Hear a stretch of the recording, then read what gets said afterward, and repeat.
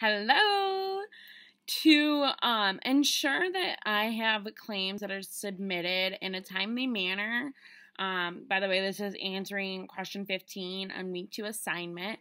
But to ensure that claims are submitted in a timely manner, I'm going to do my hardest to make sure that I am starting every case as they come in. I will complete the case that I'm currently on, and I will double check for errors after I'm done. I'm gonna do the case, I'm gonna work it. As they say when you're writing, you keep writing and then when you're done writing your thought or your process or whatever, when you're done, then you go back and check for errors. So that's what I would do. I would double check, I would do everything, I'd do all the work, and then I'd go back and double check and make sure that everything is correct.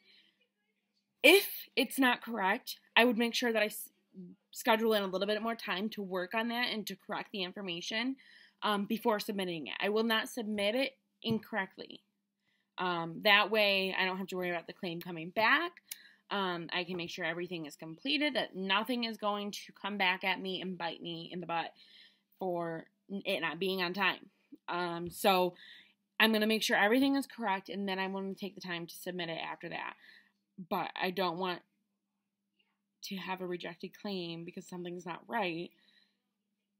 Then it's just not, I'm defeating the purpose of trying to get it in on time. So, like I said, to make sure that I am submitting my claims on time, I will review them. I will do them as they come in instead of procrastinating and be like, oh, well, I don't have much going on, so I'll do that later and I'll do something else now. No. Do the claim and then do that something else that isn't as a priority later. So I would make sure that my claims are set as a priority and doing the little extra things later and making sure everything is correct. Thank you. Sorry for the long thing.